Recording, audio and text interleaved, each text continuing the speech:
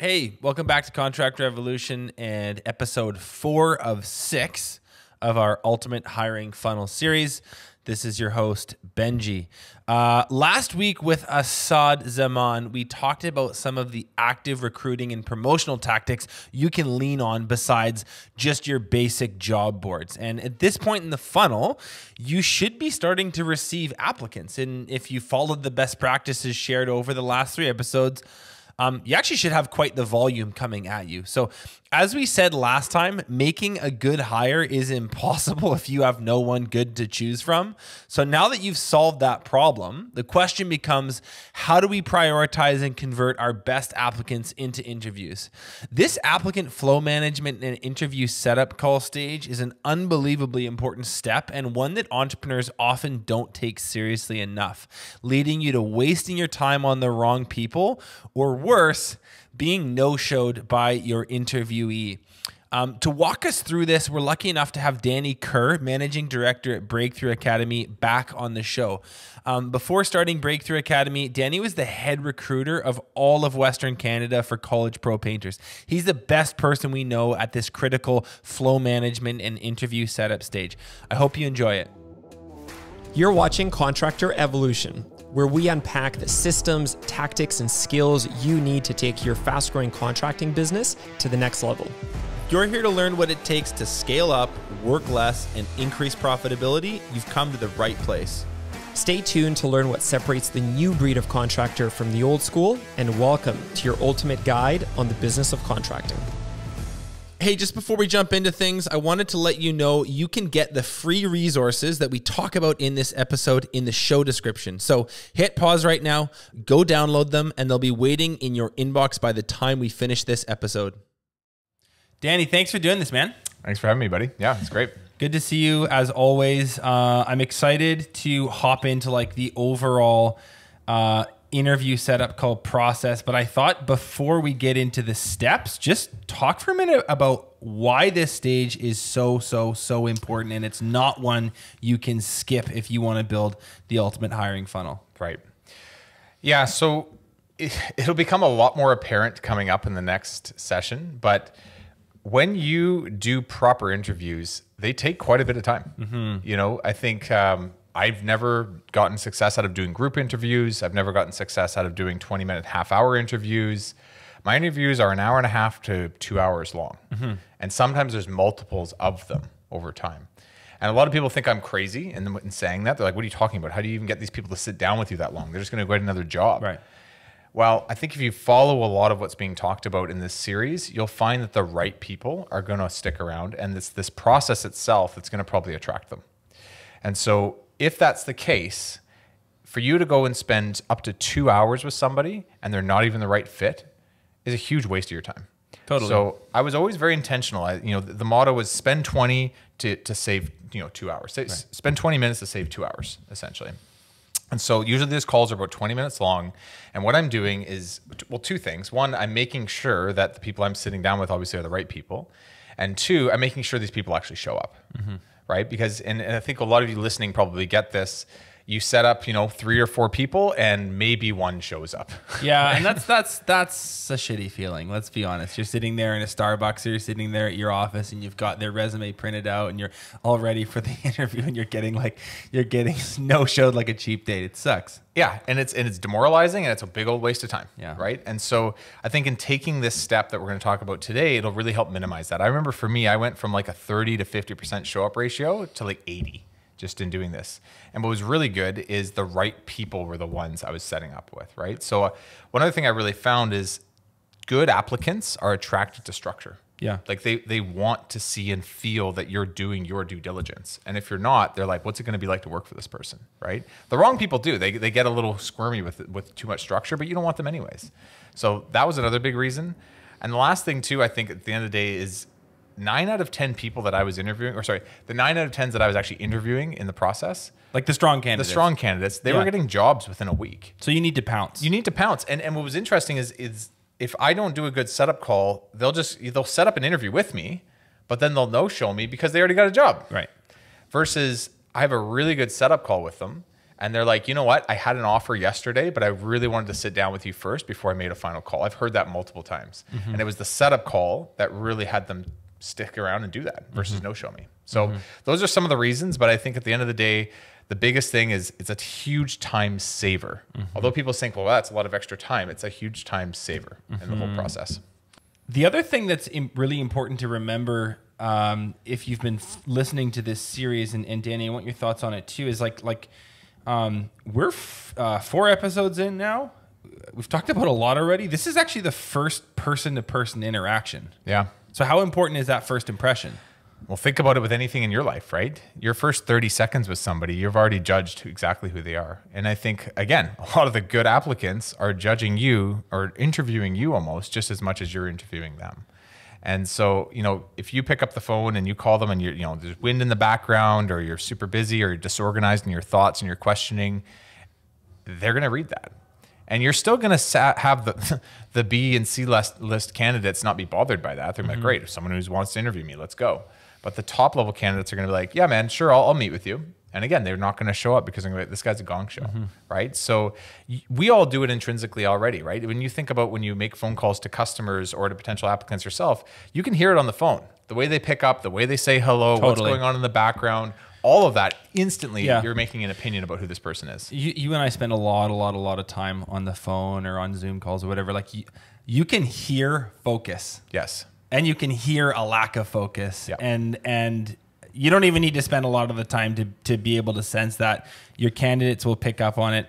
I think to just put this from the perspective of someone that's applied to your posting, right? Like they've seen something on a job board, they've read something on your website, they've heard from a friend, from whatever source they've come from, they are at the very least interested in learning more about your company and the position that you're offering.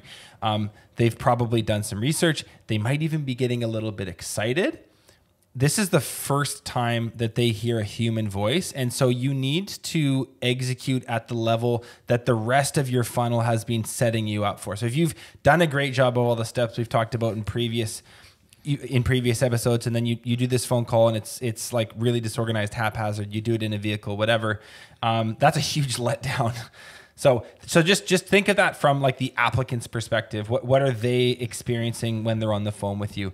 Okay, so Danny, at this point, you're getting applicants rolling in from a variety of sources. There's probably some coming from some job boards. Some are being referred to you.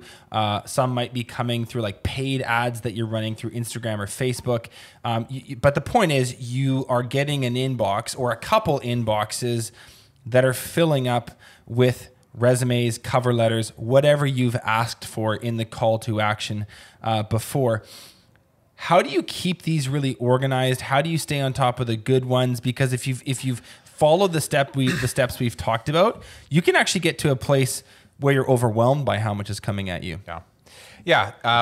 So I'll say this, and I know this isn't the scenario for most people listening, but you can do a good enough job where you have more resumes coming in than you can handle. And I know that I was in that position for a lot of years. It's a good problem to have. It's a good problem to have. And if you follow a lot of what's talked about in here and you're really pumping the time and money for this, you should be in that type of position. Yeah. It might take a couple of years, but when you get to that place, at one point I had 100 resumes a day coming in. Now I was recruiting for all of Western Canada, overseeing a lot of different area.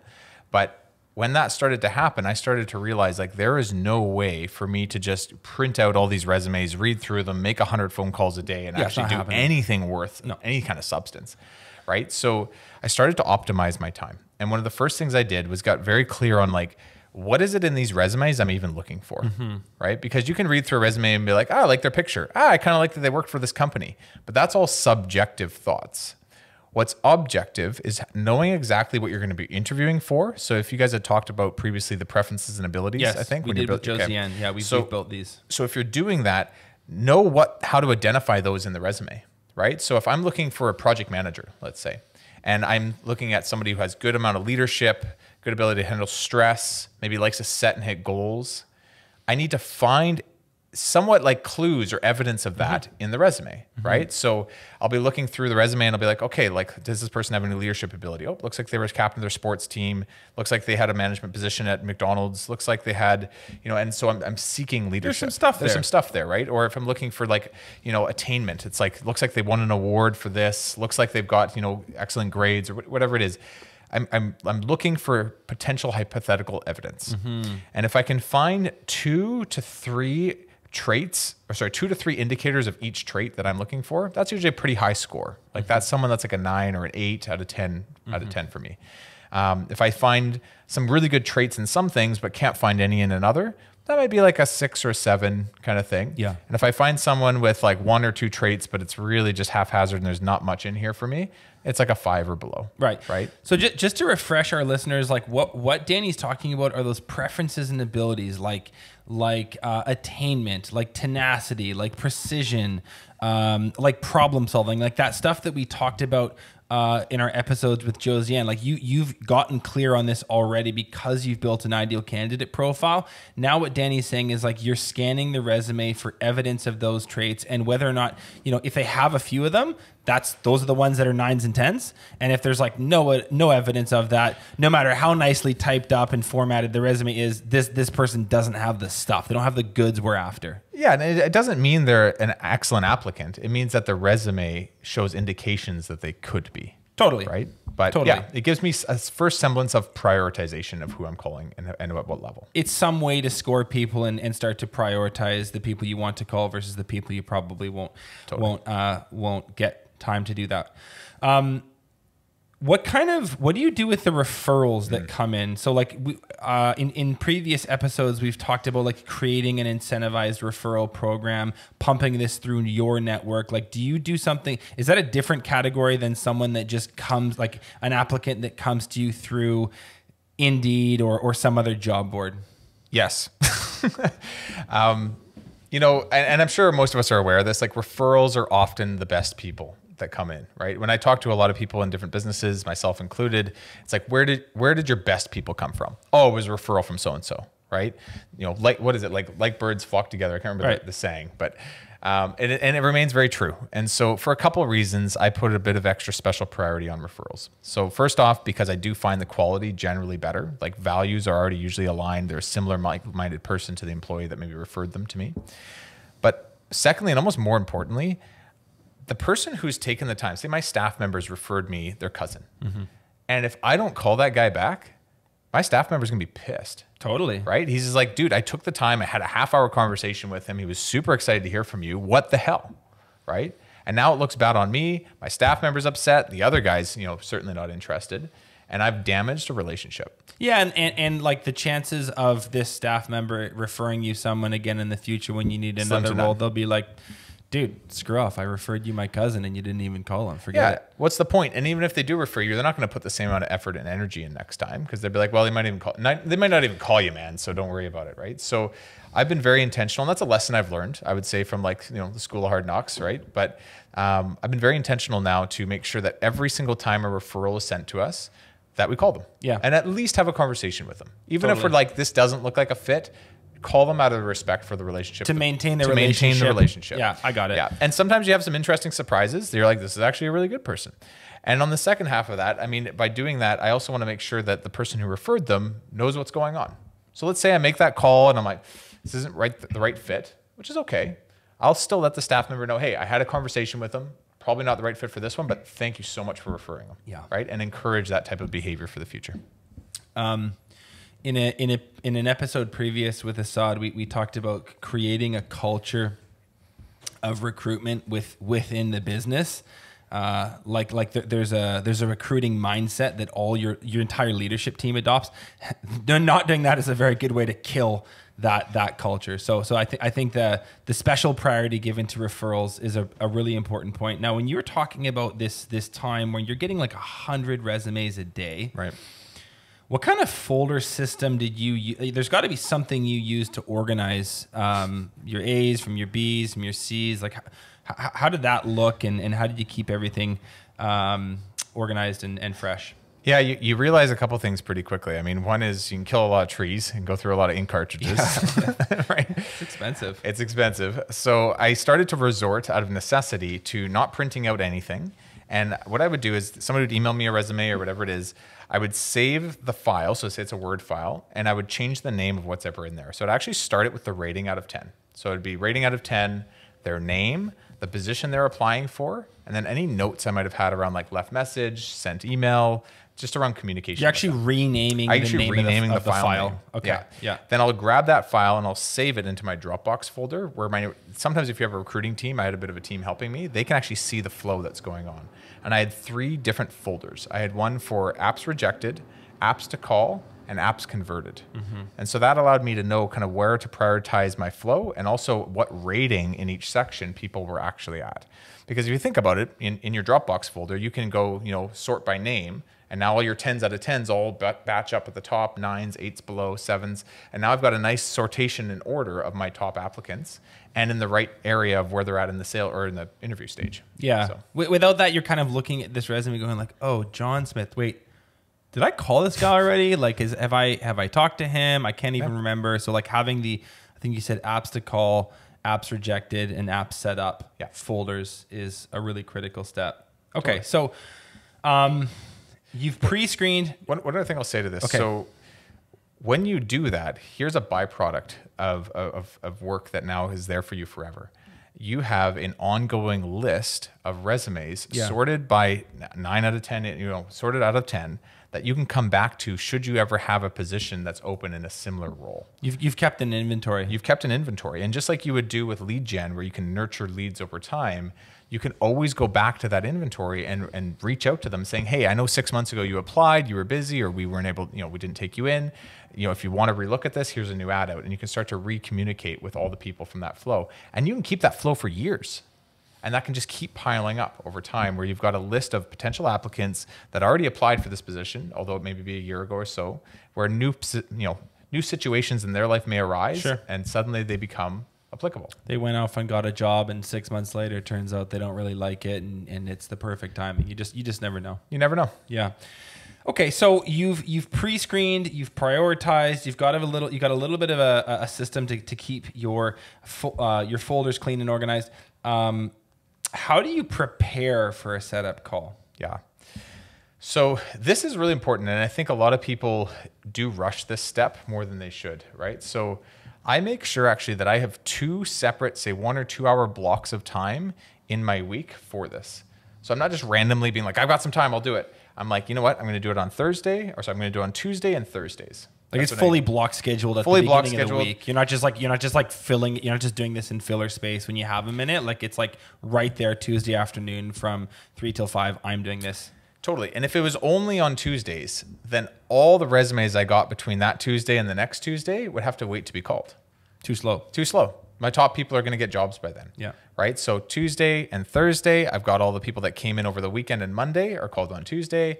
All the people that came in Wednesday and Thursday morning, I'm calling on Thursday. The people you didn't reach on Tuesday, you get another chance to call them on Thursday. Exactly. Yeah. So I'm able to have a nice flow to who I'm following up with. So first off is just block scheduling time so you can keep on the right people in a good cadence. You're actually treating this the exact same way you would fresh leads that you pay a ton for. Yeah, exactly. So I've got block scheduled time to do it. I'm focused. So I'm like usually in my office, no noise, no distractions, like other things I'm trying to do while multitasking. Like this is the task at hand.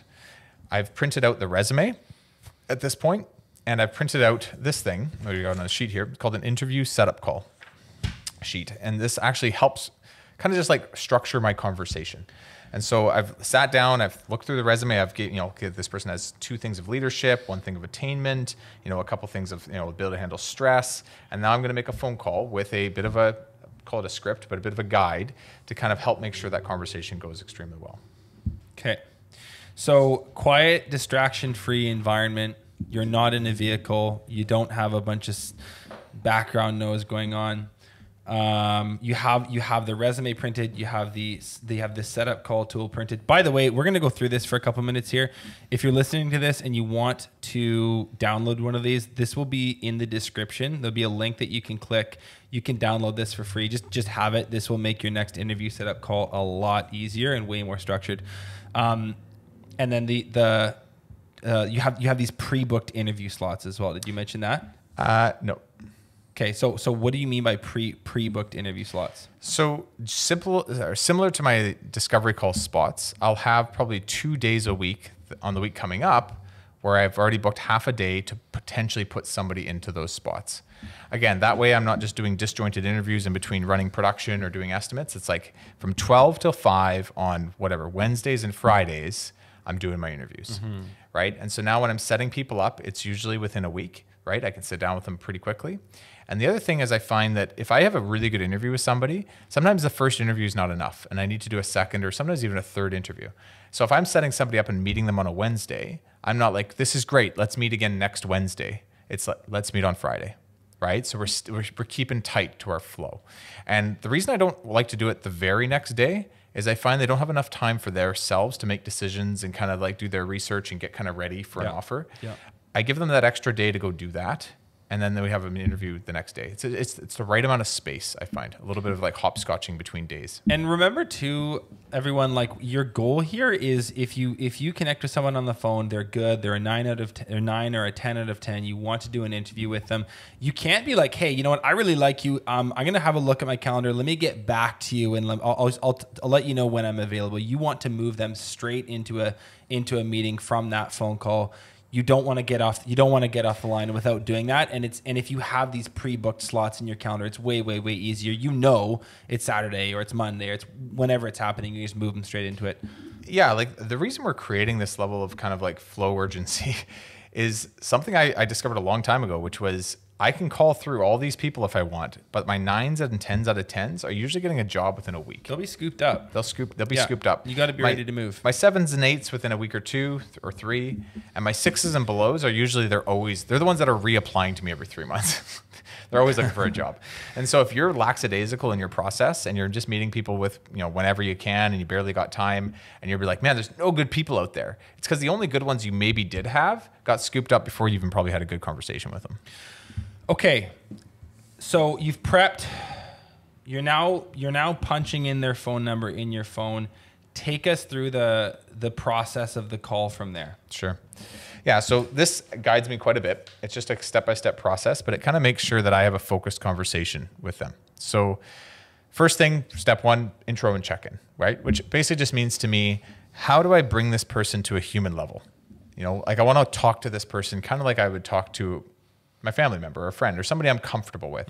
And if they're, like, yes, sir, no, sir, like really uptight or they're, distracted or whatever it is, I need to capture their attention in a way where we can have a real just human conversation and I can get to know them, right? The intention is not to get to know the interview version of them. I want to know them. So I've got to spend some time just getting to know them, right? How they've been, what's been going on today, where'd they come from, like just rapport topics. Typical rapport, like stuff that you would do with a client or like anyone you don't know super, super well. Just break the ice a little. Yeah, and be willing to just be you too. Like just be human, right? This is what I was up to. This is what, funny thing that happened to me today, whatever it is, and help them be like, oh, this person doesn't have a stick up their ass, right? This person's just a human being like I am. And so that's my interview style anyways, but I've always found that's really helped people just kind of be comfortable for the next set of questions that I had for them. Get them to take the mask off. Yeah. Okay, what next? Okay, so next, once you've kind of gotten to like pretty just human level with that individual, probably the next big thing is I want to understand the current situation of where they're at, right? So I'll usually build up to that a little bit and kind of go through the resume and kind of like, okay, I see you worked here for 5 years. Tell me how that went. What did you learn from that? Okay, then I see you moved over here. Why did you do that? And what led to that, happening? And then, okay, and now I see like we're here. Yeah. What led to you communicating with me today? What is it you're actually looking for? And I want to understand, like, is this person like not had a job for 6 months? Totally. Are you employed right now? Are you sitting in your mom's basement, just applying to stuff randomly so you can get EI? Like you want to get a feel for what they've been up to lately. Totally. Or like sometimes arguably even worse, do you have a job and you're just like pissed at your boss and you want to like stick it to the man and you're like vying for a raise with him? Or I've seen and heard all kinds of crazy situations, but it's really good to take time to like understand what that current situation truly is, right? Because people will be pretty vague at first. They'll be like, I don't know, it's just time for a change. right? No, what, like why? Yeah. Right. So I usually dig into that one a little bit deeper, and I try and understand like, what are they looking for? What's important to them? You know, do they have nefarious intentions, or are they someone who's just a little bit more like, hey, like I saw what you guys are offering. It inspired the hell out of me. And it's who I want to become, or it's what I want to learn, or it's where I'm trying to go in my career, right? And I'm trying to see like, is this a logical path for this human, or is this they're here out of desperation or anger, right? What led them to being here with me today? So really, like these first couple sections of the call, and just to listeners, like when you download this tool, it's very, very clear. It's literally just like an instruction manual with space for notes. But the first two steps are really just you like leveling with them, getting real with them, getting to know them. You're not interviewing. You're not grilling them. You're just being real and understanding where they're at. Okay, so next are these candidate questions. Danny, take us through those. Yeah, so it's interesting. I mean, partially I'm getting to know them better and you know, making a bit of a judgment call on how they would fit. But I would say 80% of this is actually trying to just understand their needs, right? So what brought you to applying today? What's important to you? What are you looking for in your future? Like, what do you want ultimately? Why is that so important? Because I know some listeners would be going like, why do I? This is about what I want. This is about what I'm looking for in an employer. Why is it so important for you to understand what they are looking for? You know, I think I said this in another podcast, but we're in a new economy right now, right? 2008 was the recession of dollars. We are currently in the recession of people. And that is the finite resource. Yeah. And people have options. Good people, I should say, have options. And if you're not attuned to that and you don't understand that this is also a bit of a sales process, you probably are going to lose out on your best people. Yeah, right? Assad talked about that a lot on the last episode. This is a candidate-driven market, and you need to understand their needs, their wants, so that you can sell. You can talk about the role. You can talk about the business. You can talk about your team, your culture, the career path you put them on. You can speak to that in a really captivating way that makes them go, "Holy crap! These people sound cool." And let me say this, because I do think a lot of people do that, but I think they do it almost right away. They're like, hey, how you doing? Okay, cool. This is you. Okay, great. Let me tell you all about us. Da, da, da, da, da. And they just start like product puking all over the place, when it's just like, let me understand you, both so you can feel heard and I understand your needs. But now when I do go to describe the company or the position, it's in light of the things that actually matter to you. Totally. Right? So there might be 70 things that I'm proud of, but I can tell there's 3 things that are super important to you. Let me make sure when I talk about the company and the position that I just talk about those 3 things. So the candidate questions are actually really, and if you read them, actually just let me see this, Danny. It's what type of company are you looking to work with? What type of role are you looking for? What are you good at? What are you not good at? What are you interested in learning more about? Like these are very like, what do you, Mr. or Mrs. Candidate, need? What do you want? So you're not asking these questions to interview them so much. You're asking them to assess their needs so that when you talk about your business, you can do that in an effective way that really sells. Totally. Okay. Yep. Okay. So next, Danny, is this job overview step. Take us through that. Yeah, so I usually give them what's called like a helicopter tour, like an overview of the company itself. You're flying over the whole thing. Flying over the thing.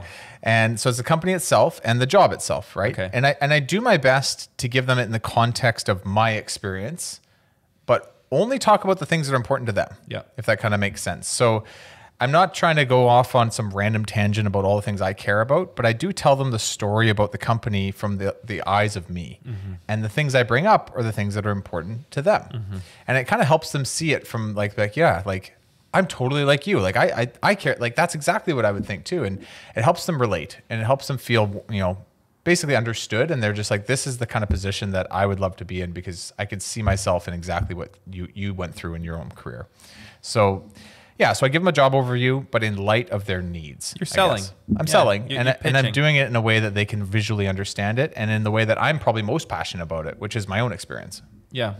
So if in the candidate questions, it came up that, hey, you know what? I'm just so I've been working at this cubicle job. I really, really hate it. What I loved about this position or the job posting that you had is it looked like I could work with my hands. I could be outside, be in a really cool environment in a team atmosphere. when you do the job overview tour, let's say your landscaping so business, I'm just like, you would talk about that explicitly. So I was like, you know what? Like, I remember I used to work at Walmart years ago. Yeah. And one of the major things that even got me to start this company was to be able to be outdoors more for myself.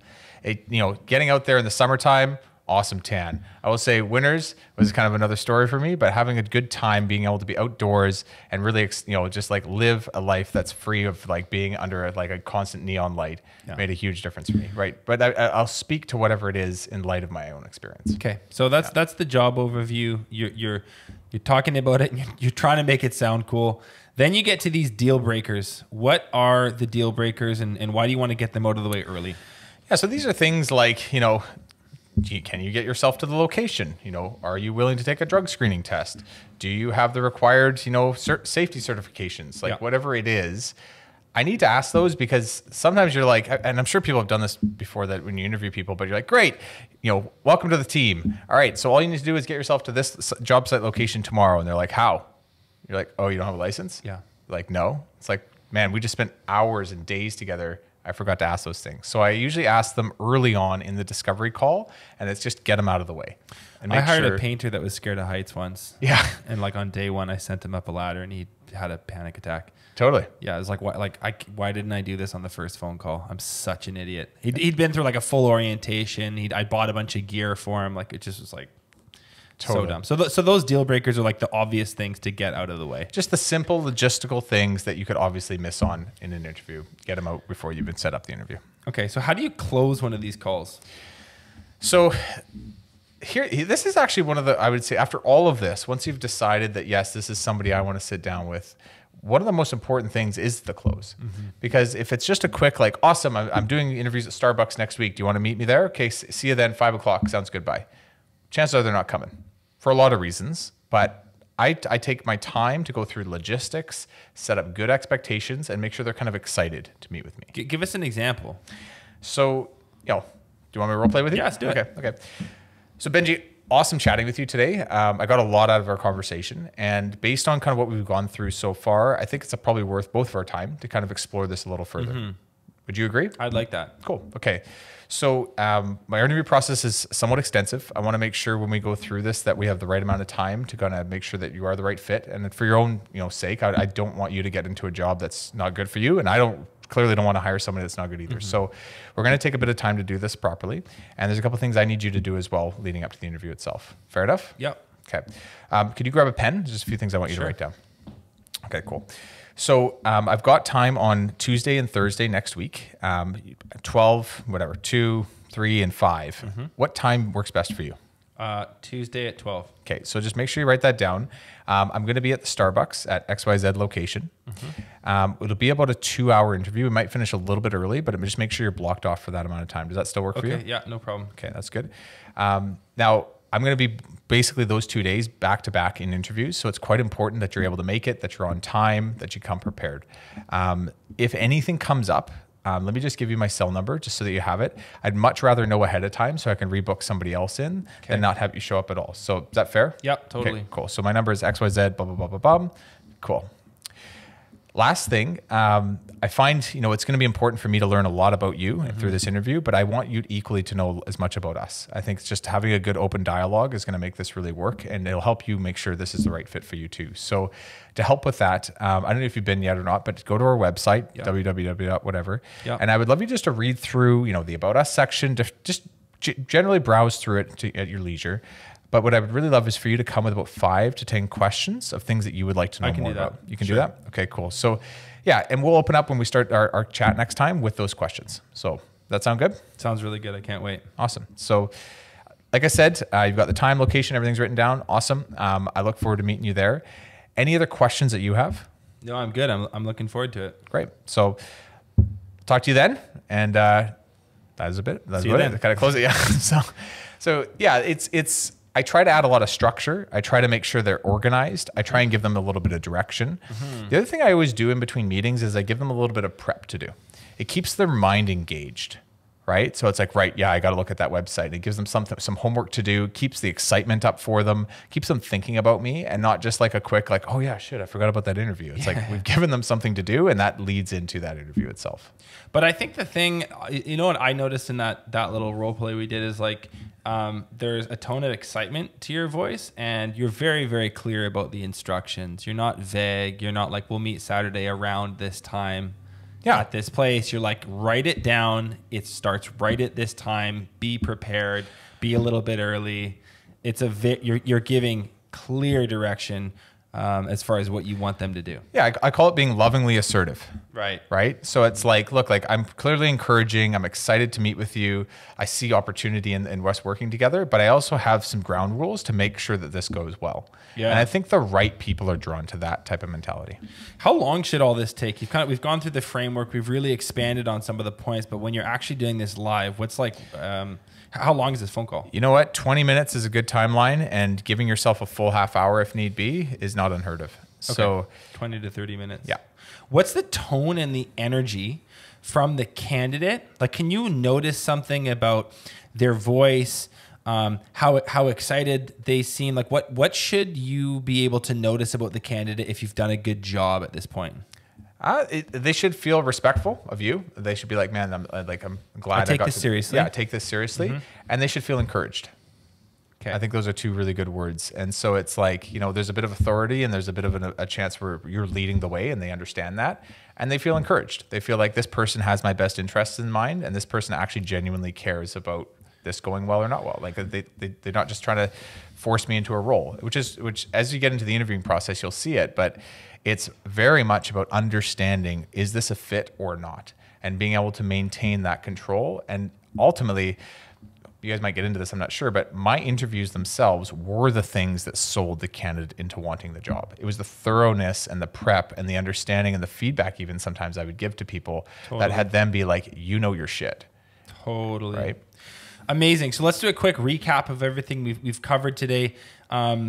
You know, this is episode 4 of a 6-part series. I won't recap all the episodes that came before this, but today what we covered is, you know, why this stage is so important. You need to optimize and be efficient with your time, because you're going to invest in all of these applicants. The 9s and the 10s out of 10, they're going to go get scooped up by someone else. So you need to be ready to pounce. This first impressions matter thing is really important. Like, this is the first human to human interaction that this applicant is having with your company. So that's why this stage is not one that you can skip or take lightly. Then we talked about how to prioritize based on scanning resumes, how to organize using a folders system. We talked about how to prep for a setup call. So like quiet, distraction-free environment, print out your stuff in advance, mark stuff down on the printed resume that you have in front of you. Then we talked about the process of an actual interview setup call. So doing an intro and check-in, getting to know their current work and life situation, those candidate questions that are really important, doing the job overview, running through the deal breakers, and then next steps, and that excited close where you give them really clear direction on where you want them to go at what time next. So guys, that's how to do an interview setup call. Danny, I want to thank you for doing this with us today. It's been a ton of fun. Yeah, no worries. And I want to mention, next week we have on the show James Alish, who's going to talk about the top to bottom interview process, how to prep for one, how to probe with good questions, how to score people, and how to make final decisions. So that's coming up on episode 5 of the Ultimate Hiring Funnel series. Thanks so much for watching this episode of Contractor Evolution. If you've already subscribed to our channel, consider sharing this episode with another contractor who you think needs to hear it.